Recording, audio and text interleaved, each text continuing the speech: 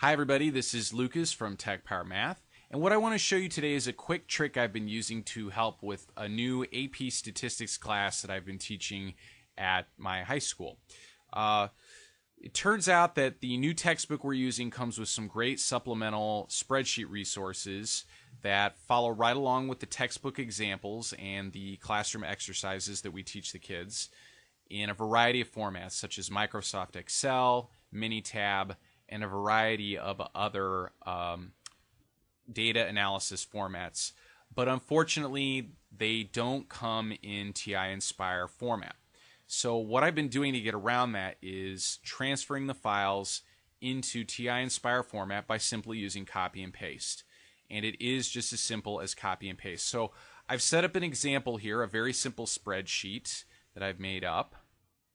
And you'll see that I've created some data. I've created a company name, some made-up company names, CEO names, salaries of those CEOs, and then what I've done is I've re-expressed the data using logs, logarithm base 10.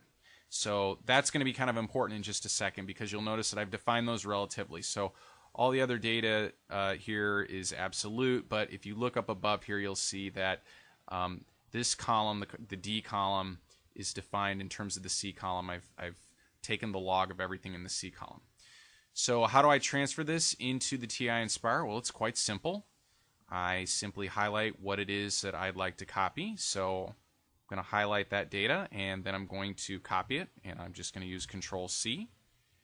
And then I'm going to go over to my TI-Nspire software and open up a spreadsheet. And at this point, I will simply paste with Control-V. And you'll see that all of that data pops right in there. The column titles aren't there, but of course, it's easy enough to just type those right back in and have all of your data titles there. And you will need those, of course, if you're going to analyze. At least it makes it a lot easier when you go into the data and analysis tools if you've named your columns. But the one little trick that's kind of interesting is you'll notice that when I get to that column that was previously defined relative to column C, it is no longer defined relatively. So it has now been defined absolutely. So I've lost that ability. If this C column changes, it's no longer to change the value in column D. So that is one disadvantage of using this method is I do lose my formatting when I copy and paste the data in.